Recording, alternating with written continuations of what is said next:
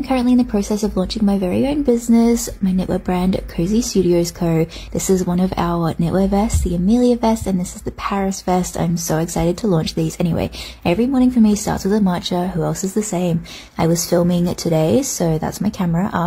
And I actually got my Vistaprint order, which has my business cards, thank you cards, and knit care guides, which I'm obsessed with. They turned out so perfectly. And I also filmed our introducing Cozy Studios video that will be coming out on the day that I launch. I'm really excited about that.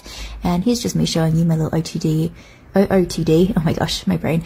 And I just filmed a bunch of content today. Here is Miso in her little Amelia vest. I really wanted to launch something that had to do with dogs as well, so I'm so excited about that. And then it was just a bunch of computer work for the rest of the day. Honestly, I feel like launching a small business, there's just so much that comes up, so many things you don't think about.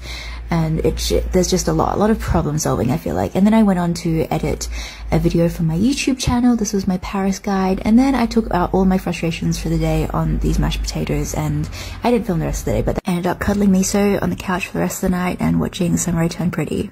That's it. Bye.